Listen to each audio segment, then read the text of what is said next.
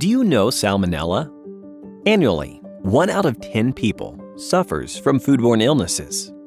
And there are more than 420,000 deaths worldwide every year. Diarrhea is most common among the foodborne diseases. The number of patients suffering from diarrhea is up to 550 million per year, while up to 220 million of them are children aged less than 5 years. Salmonella is one of the 4 key factors that causes diarrhea.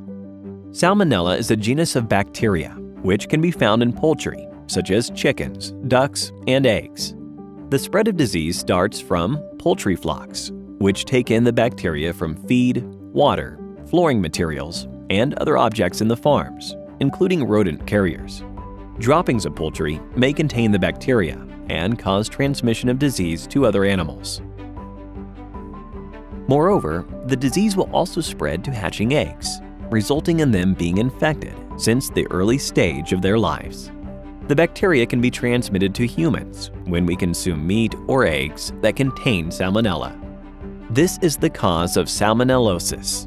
Symptoms will last for around 2 to 7 days. The patients tend to have dizziness, fever, vomiting, abdominal cramps, loss of appetite, or diarrhea. And some of them may be even dead. Therefore, you should visit the doctor immediately if the symptoms persist for more than a week. Then, how can we protect ourselves from salmonella? Wash your hands every time before and after getting into contact with fresh poultry meat. Store the meat separately from other raw materials. Cook your food thoroughly, reaching a core temperature of over 70 degrees Celsius, and make sure to consume eggs that are completely cooked.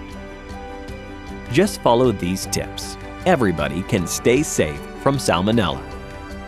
We encourage everyone to have safe food and stay healthy.